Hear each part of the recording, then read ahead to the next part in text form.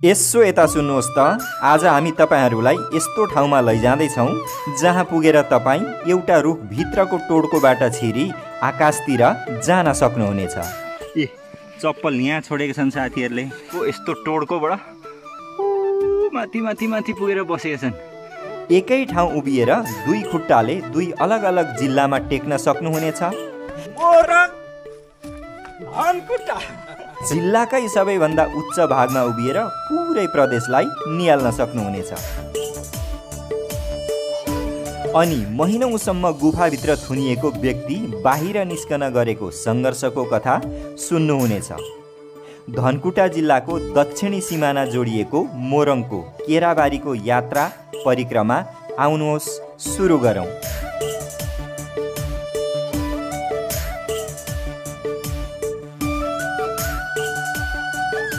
यो हो केराबारी बजार, मोरङको केराबारी गाउँपालिकाको केन्द्र, जहाँ आइपुग्न इटहरीबाट 13 किलोमिटर पश्चिममा रहेको खोर्सानेबाट उत्तर 9 किलोमिटर आउनु पर्दछ।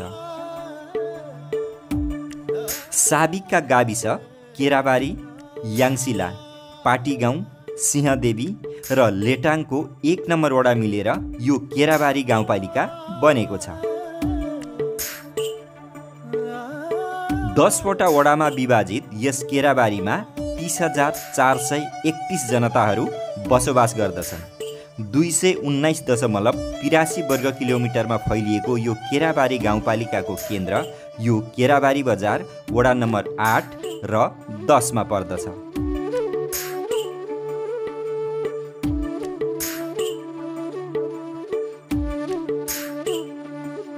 पहाडको फेदैमा रहेको यो सुन्दर केराबारी क्षेत्रमा धान र मकै अति राम्रोसँग उत्पादन हुन्छ भने मौसमी सागसब्जीहरू पनि मजाले उत्पादन हुने गर्दछ।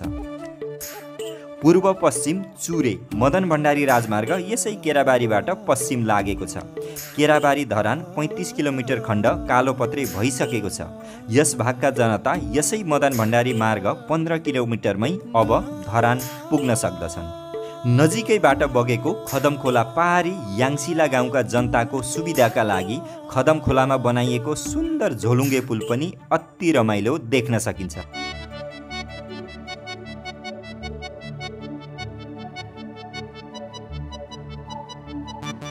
तल महेन्द्र राजमार्ग खोर्सानेबाट हामीलाई 15 मिनट जति लाग्यो बाइकमा मास्तिर यो केराबारी आइपुग्नलाई।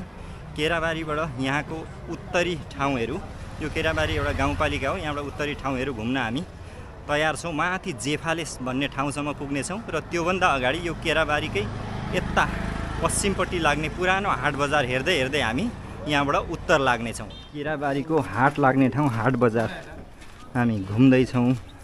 केराबारी चोकबाट यसो कुनापट्टि उत्तर पश्चिमपट्टि लाग्ने यो हाट बजार हो। सरी लाग्छ हाट बजार यहाँनिर। हालत एकदम राम्रो रहेछ यहाँ, कस्तो रमाइलो ठाउँ ल।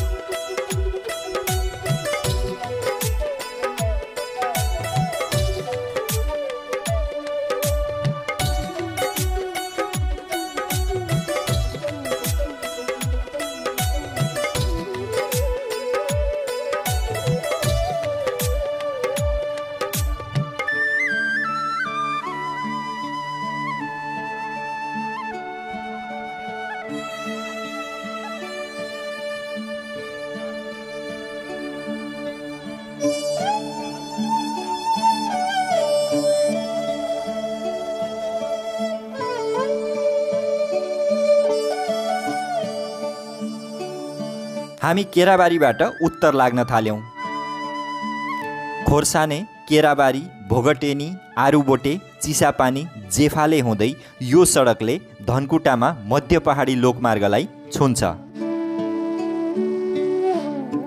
केही पर पुगेपछि कालोपत्रे सकियो र कच्ची बाटो उकालो सुरु भयो।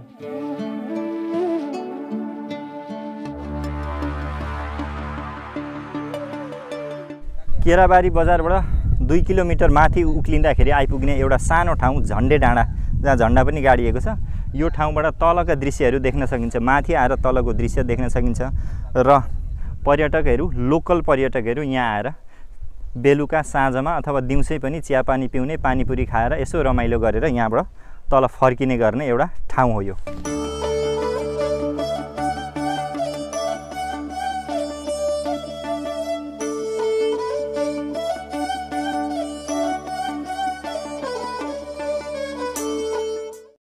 मेरो देशको परिवेशको हिमाल पहाड तराई मधेसको परिक्रमा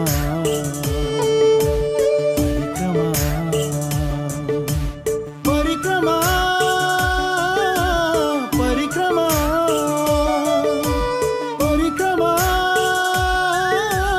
परिक्रमा।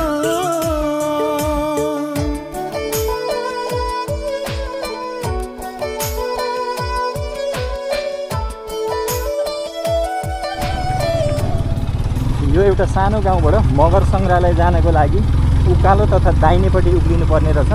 मुख्य सडक जुन चाहिँ हाम्रो जेफाले सडकलाई छोडेर त्यो सहायक सडक हामी माथि उक्लिँदैछौँ।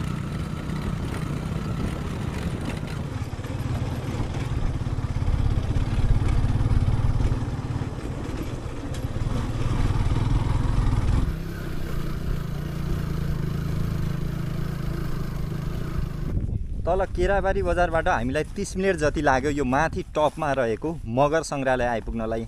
जेफाले जाने मुख्य सडक छोडेर थोरै हामीले उकालो लागेपछि यो सङ्ग्रहालय आउँछ। देशभरका विदेशमा सबैतिर रहनुभएका मगरहरूको सम्झनामा यो मगर सङ्ग्रहालय स्थापना गरिँदैछ र यहाँभित्र सङ्ग्रहालयभित्र के राखिन्छ भन्ने कुरा चाहिँ अझै अध्ययनको विषय रहेको छ। यो मगर सङ्ग्रहालयको भवन निर्माण कार्यक्रम चाहिँ सकिएको छ भनेपछि यसलाई अब व्यवस्थापन गर्न बाँकी छ। यहाँ के राख्ने भन्ने कुरा, भित्री इन्टेरियर सजावट र यहाँ अरू मगर संस्कृति झल्कने अरू कुराहरू सबै कुरा ल्याएर सजाउन बाँकी छ।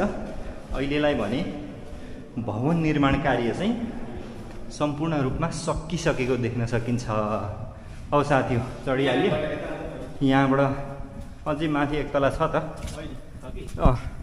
कसो के छ यहाँ माथिका दृश्यहरू पनि देखिन्छन् र यहाँबाट तराईको दृश्यहरू पनि देखिन्छ। तुवालोले थोरै अवरोध गर्यो।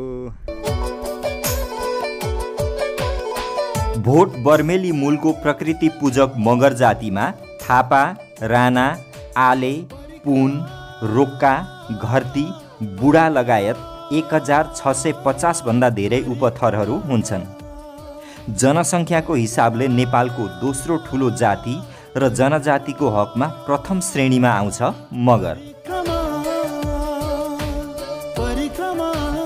नेपालको एकीकरणमा मगर जातिको ठुलो हात रहेको छ। मगर जातिको भाषा, लिपि, वेशभूषा, चाडपर्व, इतिहास र संस्कार झल्कने अनेकौं चित्र, सरदाम, भाँडाकुँडा, हतियार, पुस्तकहरूले सजाएर चाँडै यस मगर सङ्ग्रहालयको उद्घाटन गर्ने कुरा स्थानीयहरूले बताए।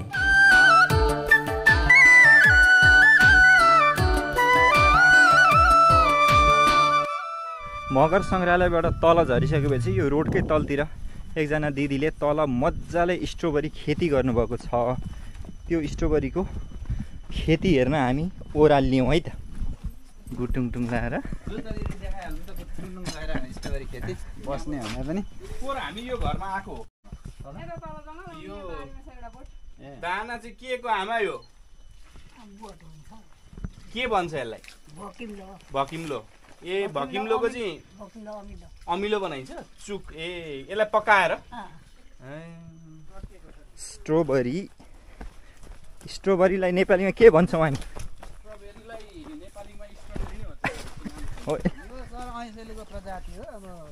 भुइँ ऐसेलु।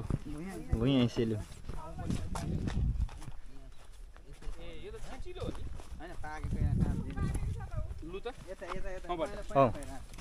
यहाँ पाकेको छैन।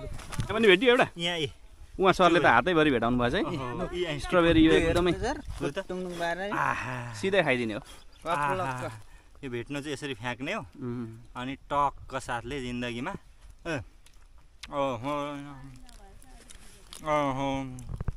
यो स्ट्रबेरी खेती चाहिँ हामीले गत सालदेखि सुरु गरेको। गत साल चाहिँ बिरुवा नभएर 2टा बिरुवाबाट 200 झाङ बिरुवा निकाल्यौँ र उयो टनलमा लगाएको थियौँ एउटा टनल। अनि त्यसबाट यसपालि चाहिँ लगभग 3000 झाङ बिरुवा निकालेर यसमा फैलाएको हो। भर्खर सुरु हो। सोचेकै थिइनँ यतिखेर फल्छ भनेर त, अलिक पछि मात्रै फल लाग्छ होला भनेको, तर अहिलेदेखि नै फल लाग्न थालिसकेको छ।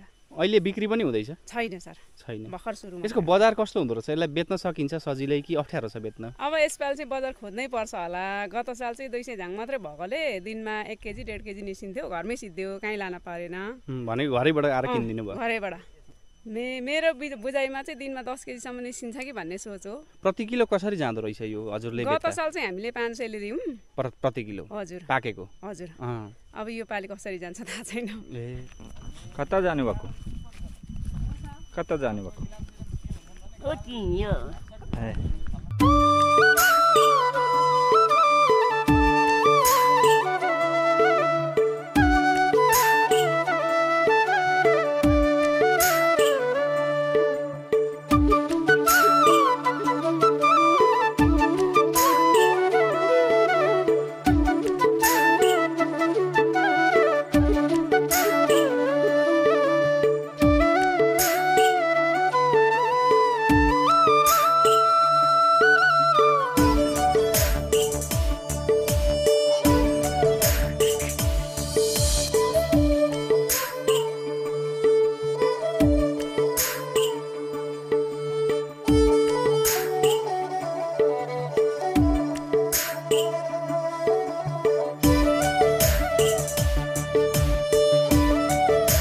हामी अहिले चाहिँ यो लेटाङ नगरपालिकाको वार्ड नम्बर 1 आरुबोटे भन्ने यो आइतबारी चोकमा छौँ ठ्याक्कै।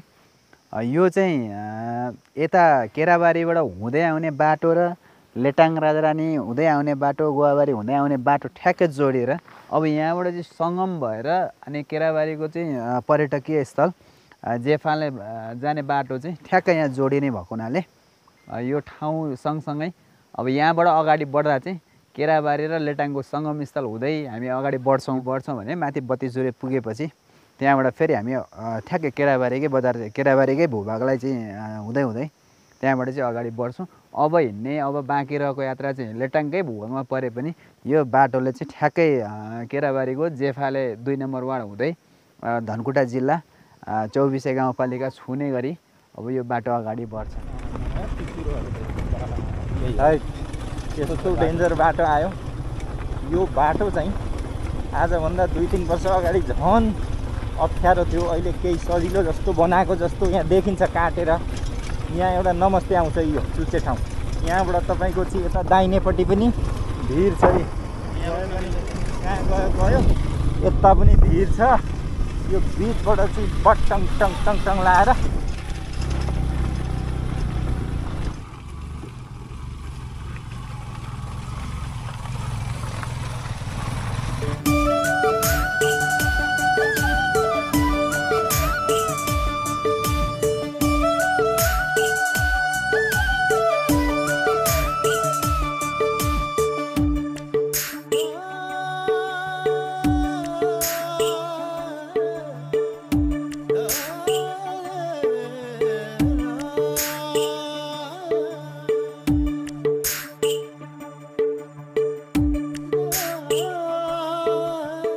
सिंहदेवी भन्ने एउटा सानो गाउँमा आएको छौँ। स्कुल छ यहाँ, 2 नम्बर वडा कार्यालय केराबारीको यहाँनिर छ भने एउटा सुन्दर गाउँ छ पहाडको टाकुरामा, टार जस्तो बसेको ठाउँ।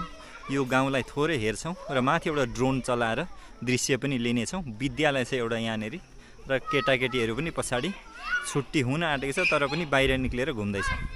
तिम्रो नाम के हो? प्रिन्स। तिम्रो नाम के हो? रिजन। तिम्रो? दिरिस हो। कतिमा पढ्छ? शिशुमा।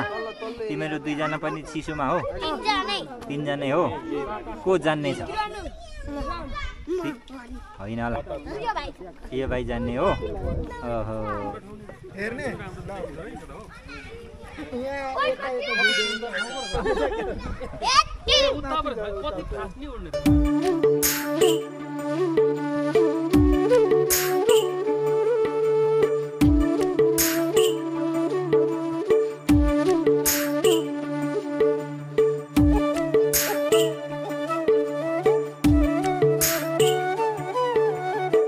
सुन्दर सिंहदेवी गाउँ केराबारी गाउँपालिकाको 2 नम्बर वडा। मोरङ जिल्लाको उत्तरी भाग सुन्दर पहाडी श्रृङ्खलाले भरिपूर्ण भौगोलिकता। साविकको यो छुट्टै गाविस सिंहदेवी हाल केराबारीमा सम्मिलित भएको छ। उच्च पहाडी टाकुरा बीच केही समतल टार परेको यो भूभागमा केही बाक्लै घरबस्ती भएको देखिन्छ। लिम्बू, तामाङ, राई, मगर, बाहुन, छेत्री बसोबास रहेको यो ठाउँमा ठकुरीहरूको जमात सबैभन्दा बृहत पाइएको छ। पूर्वतिर अरू कतै बसोबास नरहेको ठकुरी जाति यस भेगमा भने प्रशस्तै रहेका छन्। 8औं पुस्ता अघि जागिरको सिलसिलामा यता आएका केही ठकुरीहरू यतै बसोबास गरेको र उनीहरूको सन्तान फैलिँदै गएर हाल ठुलो जमात भएको स्थानीय ठकुरी बासिन्दा बताउँछन्।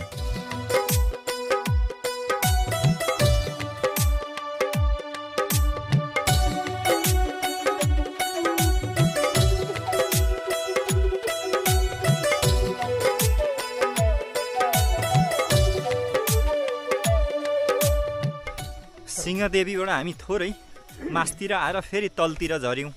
यो एरियामा एउटा अचम्मको वृक्ष रहेछ, अनौठो रुख। उहिलेदेखि पौराणिक कालदेखि नै छ नि सर यो, होइन? पौराणिक धेरै पुरानो, हामी जन्मिँदै यस्तै थियो। त्यो वृक्ष हेरौँ। यो जङ्गलको बिचमा यहाँनेरि छ त्यो ठुलो वृक्ष, अचम्मको वृक्ष। हामीले ड्रोन उडायौँ र ड्रोनबाट माथिबाट खिचेर देखिएको दृश्य त्यो वृक्षको हामी राख्दैछौँ। वृक्षको जात हामीले चिन्न नसके पनि अनौठो देख्न सकिन्छ। वरिपरिका अरू वृक्षभन्दा निकै अग्लो गरी एक्लै उभिएको यो वृक्ष बाहिरबाट भन्दा यसकै फेदमा गएर हेरौँ है त कस्तो रहेछ। ए अचम्मको रुख यो हो, माथि माथि माथि माथि माथि माथिसम्म गएको छ। यो रुखको धोन्द्रो छ, त्यो रुखको धोन्द्रो भित्रबाट साथीहरू चढेर माथि पुगिसकेका छन्। झ्याप्प यहाँभित्र पस्ने हो। ए चप्पल यहाँ छोडेका छन् साथीहरूले, चप्पल यहाँ छोडेर रुखको यस्तो धोन्द्रे छ, रुखबाट बाहिर देखिन्छ यो। अनि यस्तै धोन्द्रे रुख छ यो। म यहाँबाट पसेर आएको भित्र र साथीहरू यो रुखको यस्तो टोड्कोबाट माथि माथि माथि पुगेर बसेका छन्। टोड्कै टोड्को टोड्कै टोड्को टोड्कै टोड्को जान्छ माथि माथि माथि माथिसम्म। टस बाल्दैछन् साथीहरू। अरू रुख चाहिँ बाहिरबाट चढ्नुपर्छ, यो रुख चाहिँ भित्रबाट गुदिनै छैन, बोक्रो मात्रै छ।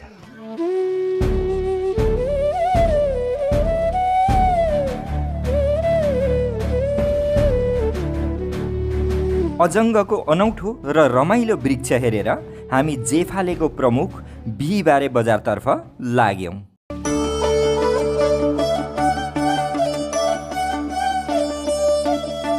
सानो चिटिक्क परेको 3 दिशाबाट आउने बाटोहरूको सङ्गम रमणीय बिहीबारे बजार केराबारी 2 को पुरानो बजार हो। दक्षिण खोर्साने केराबारी, पूर्व लेटाङको उत्तरी गाउँहरू र उत्तर धनकुटाको राजारानीबाट आउने सडक यहाँ आएर मिल्दछन्। जेफाले डाँडाबाट सूर्योदय हेर्न आउने पर्यटकहरूलाई बस्नको यस गाउँमा जेफाले सामुदायिक होमस्टेले सुविधा दिएको छ। यस ठाउँ घुम्न आउने पर्यटकहरूले मोरङ जिल्लामा भएको एकमात्र चिया बगान पनि हेर्न पाउनेछन्। यो बिहीबारे बजार आइपुग्दा आजको हाम्रो दिन सकियो।